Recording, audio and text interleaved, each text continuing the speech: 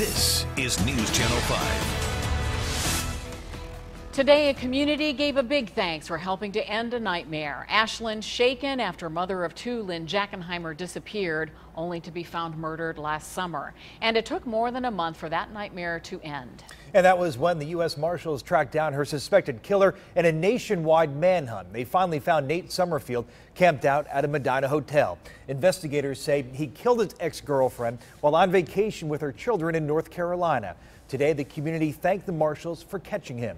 News Channel 5's Shay Harris was in Ashland for the ceremony. We're here at the Ashland County Sheriff's Annex, where U.S. Marshals just thanked the entire community of Ashland County for helping bring Nathan Summerfield to justice. Today, we are so happy to honor the citizens of Ashland County with our Citizen of the Year Award. U.S. Marshals from the Northern Ohio Violent Fugitive Task Force say it was the efforts of the entire Ashland County community that put Nathan Summerfield, the man accused of killing Lynn Jackenheimer last July, behind bars. You stood by our side last summer in this same room and partnered with us to make sure that Nathan Summerfield was quickly brought to justice.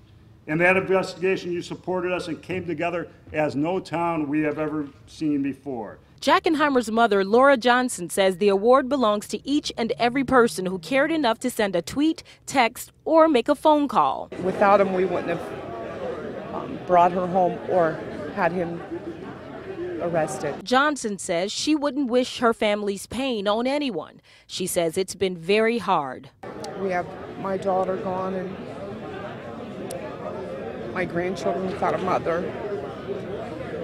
It's just been the hardest thing we've ever heard. Nathan Summerfield is behind bars awaiting trial. Meanwhile, the mother of Lynn Jackenheimer says she hopes the community and the world will continue to keep her daughter's name alive by fighting against domestic violence.